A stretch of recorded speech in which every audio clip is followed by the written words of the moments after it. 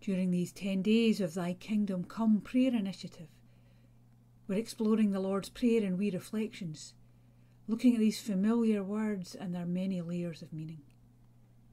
Today, hallowed be your name. God's name is hallowed. It is honoured as holy. So if God's name is honoured, if God's name is holy, what does that mean to us? Do we think of Burns's Holy Willie and think God is above and beyond us, looking down on us and all the wrongs we do? Do we think of holy places and think God is contained in certain buildings or particular church rules? What do we think it means to honour God as holy? I think it might mean recognising that God has a special call on us. I think it might mean trying to live as if God is our God.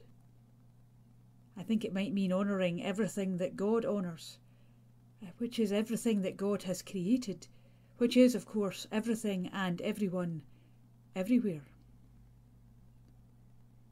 Will we give God first place in our lives and try to live in God's ways of love?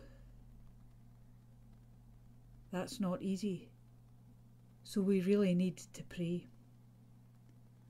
Help us, God. Come, Holy Spirit. Our Father in heaven, hallowed be your name. Amen.